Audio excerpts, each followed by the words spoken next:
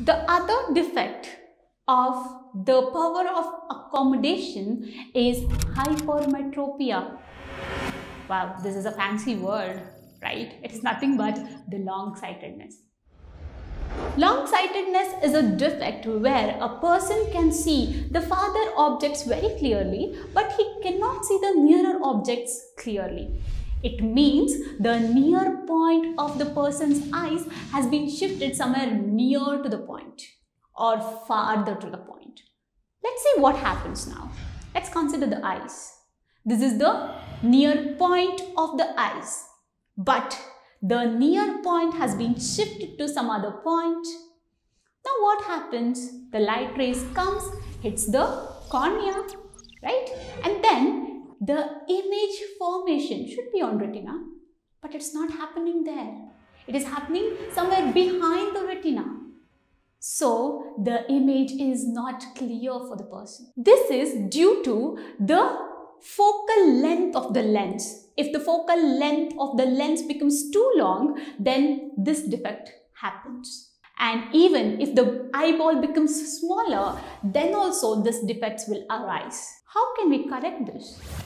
We can use a convex lens. Let's use a convex lens here. Let's consider the eye. Convex lens. What happens in the convex lens? It converges the light, right? Yes. The light rays come from the near point.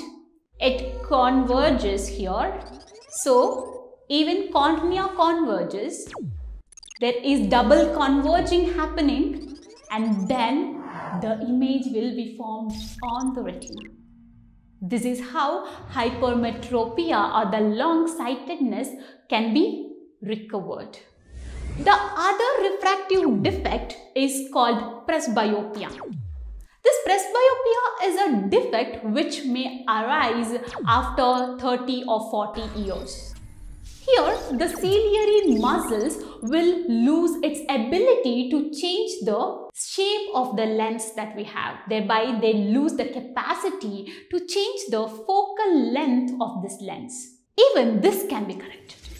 This can be corrected by the lens called bifocal lens. The bifocal lens will be having the combination of convex lens and the concave lens.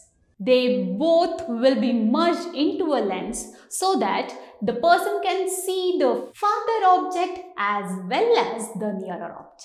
There is another defect which is nowhere related to the power of accommodation.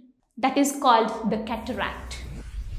Cataract is the defect of the eyes when the lens, which is crystalline, become cloudy. Even this problem can be solved by a surgery called cataract surgery. This is all about our eyes. In the next class, we are going to explore the colorful world and why it is looking so colorful to us.